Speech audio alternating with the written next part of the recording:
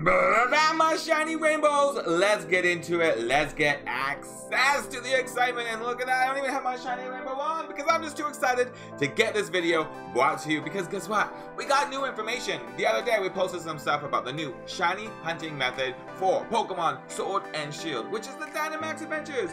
I myself got lucky enough to get a Celio right from the beginning on our very first try when that little test run they do with the Suicune. But none of us knew exactly how it all went down, how it all worked, and what the shiny odds were, and of course, version exclusive. So I'm going to be bringing that all the time for you. So hit the like button, subscribe if you're new, and remember, we be streaming live all the weekend long on the twitch.tv/ErnieJ. So let's get into today's video. Boom! So here we are, boom, boom. For a second I was like, why do I have a Seeking on my stream? But that's because that's my buddy Pokemon. Here we are in the lovely Max Layers. And this is a beautiful girl that you gotta talk to in order to get your adventures started. Yes, please. And I suggest, because we've done this a few times on stream, get friends to do it with you. Solo runs are crazy. They hard. They be challenging. So you don't want to be doing stuff like that. You want to be doing it with friends. One, it's fun, it's exciting, and it makes it a little bit easier to get to the end because you want to have the best chances and the best odds of getting a shiny for yourself.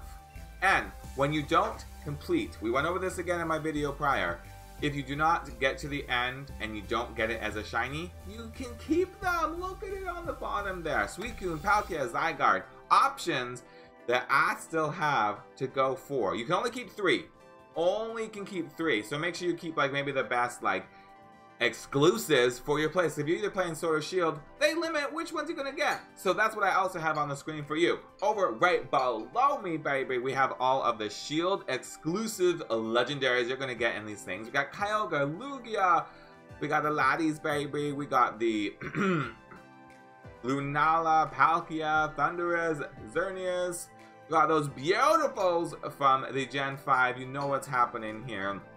Zekrom, yeah baby. So those are the only ones that you're gonna find in the Pokemon Shield. And over way down there, boom, other side baby, we got our Groudon, we got our other Lati, we got our Ho-Oh, we got our Dalgia, we got our Thundurus, we got Reshiram, we got our Yveltal, and we got Solgaleo.